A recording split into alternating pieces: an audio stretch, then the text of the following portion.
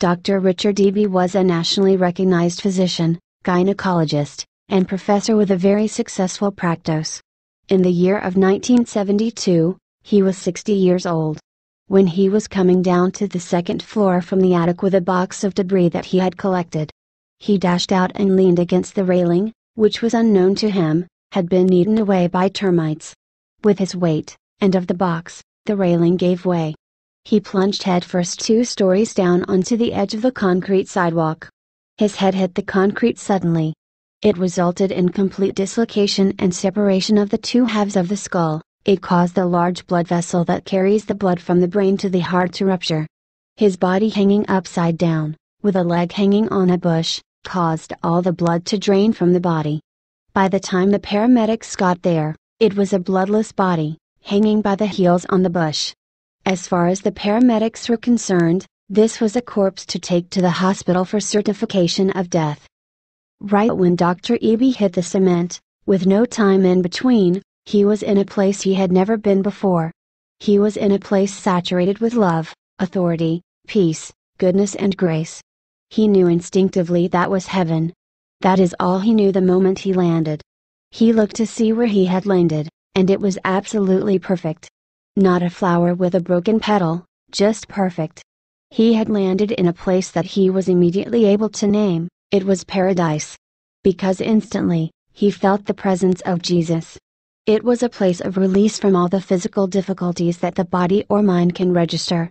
He heard himself saying, without having any ability to compose the thought, "You are dead." The voice seemingly came out from him and he heard it as if he had spoken it, but it was not his voice. It was the voice of the Lord. It is mind to mind. You can think so fast that it cannot be computed. It is the same mind that Christ has. Dr. Richard EBY's spiritual body was of the same size and shape. The difference was that he was in his spirit body. His spirit was transparent, like clear glass. When he looked to the side, his spirit body would take on an opacity, but at the same time, he could see right through it. It had no weight, and none of the senses that register pain, fright or discomfort. There were no bones, ligaments, tissues or organs. His mind operated very different from his mind here on earth. When Jesus wanted to say something, he knew it immediately in his mind. If he asked a question, it seemed as if Jesus had answered it before he finished the question. Dr. EBY asked Jesus, why he would not talk to him in English. Jesus answered him that for 2 reasons.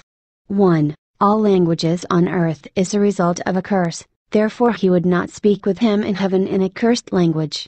And mainly, because Satan cannot tune in the heavenly language.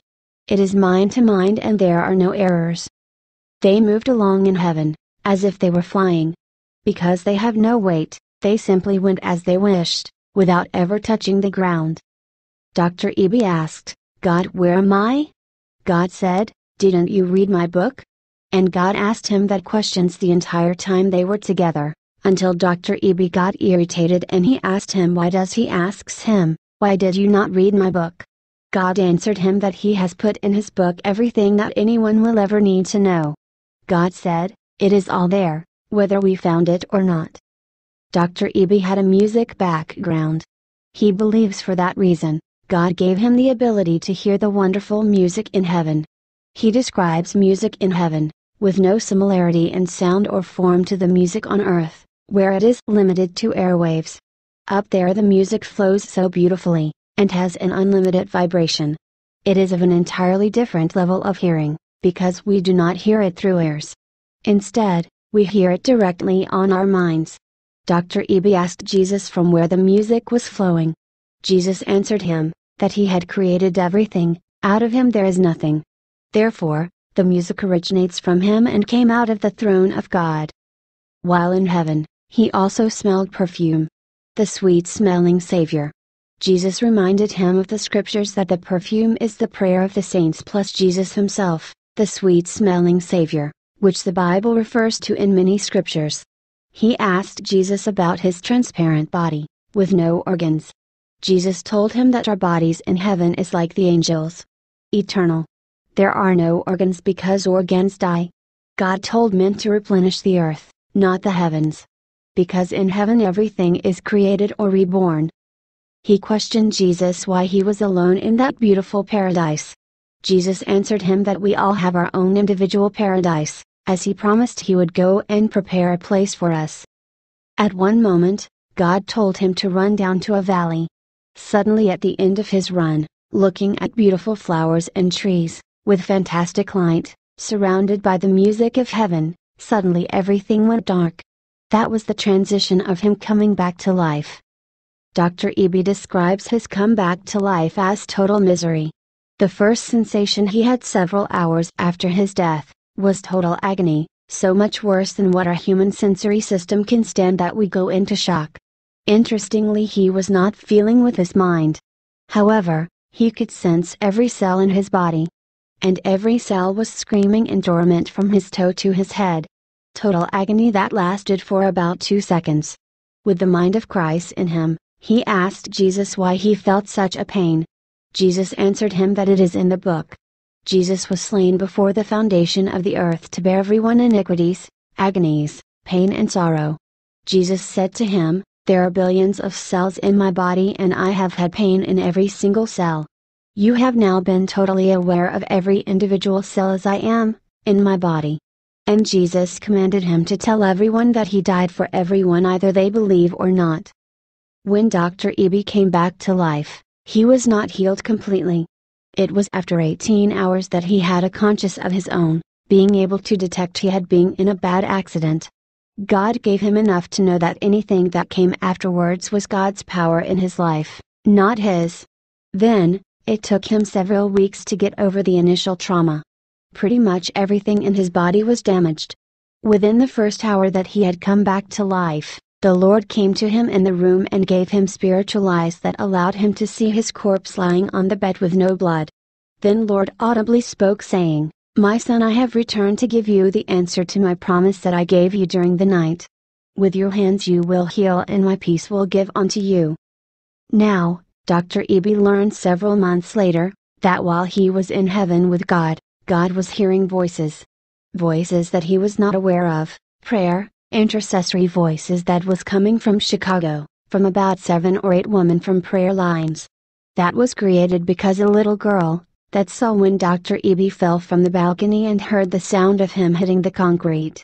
And quickly called her pastor, asking to get his prayer line going and any others that he knew too. As a result, several women got on their knees and told the Lord, "We accepted you as Savior, as Lord, as Master, as our Creator. We also learned from your book that you are the resurrector and we have never seen that happen. Now we just heard of a body in the morgue of a hospital. We are going to keep working today on our housework, but at 9 a.m. tomorrow we are going to call the hospital." Sure enough, the hospital received those calls 18 hours after EBY had fallen and died. They asked what happened, and they were told, they do not know what happened, but suddenly around 6:30 that morning, the body had come alive. 5 years later, he learned the reason why God had given him that amazing experience in heaven. When he met the other side, hell. For 5 years, Dr. EBY lived in a great lack of peace because he was not able to share that amazing experience he had had in heaven. And one day, he was visiting Israel. While he was in Lazarus' tomb, he had another experience. When he was in the tomb with 2 more women, a dim light went off and in total darkness. Dr. EBY turned to the women and told them to just pray and praise, but they were gone and simultaneously he was in his spirit body. The tomb was filled with God's glory. He saw himself on his hands and knees trying to find the way out.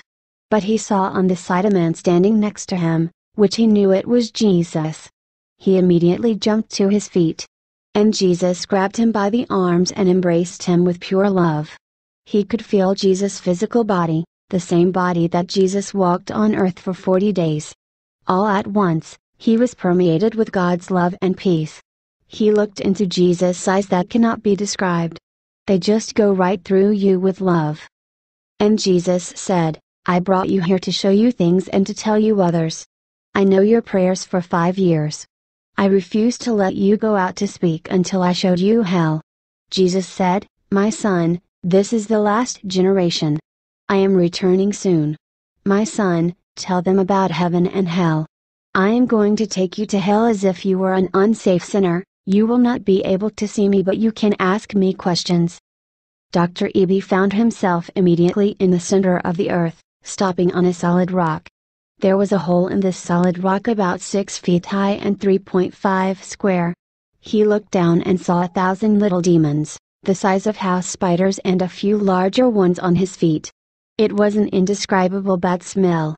They were all cursing him and telling him that they finally won, he would stay there forever. Dr. EBY could not describe the feeling of being completely isolated from the presence of God. However, quickly the Lord took Dr. EBY away from hell and takes him before the white throne. He asked Jesus if he could look into God's eyes to see the love he saw when he was in the tomb in Jerusalem. Jesus told him no. He could only look into God's eyes after his resurrection. He wanted to know what it is to be a sinner and not be destroyed. And out of the midst of that huge throne came out a hand holding a book, that said, "This is the Lamb's Book of Life." God was looking through the pages with great speed, looking for Dr. EBY's name. Then a voice like thunder said, "Your name is not in the Lamb's Book of the Life, therefore you do not belong in the family of God. There is only one other family, and that is the family of Satan, so depart." And the book was closed.